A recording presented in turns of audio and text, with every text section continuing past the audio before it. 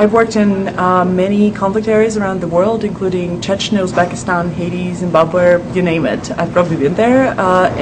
In many of these areas, governments are trying to shield their behavior, their abuses from the outside world. But I have to say what's happening in Sri Lanka is unprecedented in this regard. The cynical and unfortunately largely successful campaign of the Sri Lankan government to block the conflict area from any kind of outside scrutiny is simply appalling. And you have to keep in mind that it's the situation where local journalists and civil society activists do not talk out of fear, because many of them have been killed or attacked and others had to leave the country.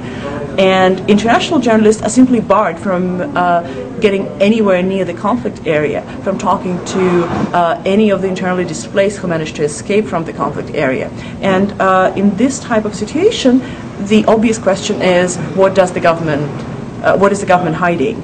What is behind it? What is behind this enormous effort to make sure that no information gets out and nobody gets in to see what's happening?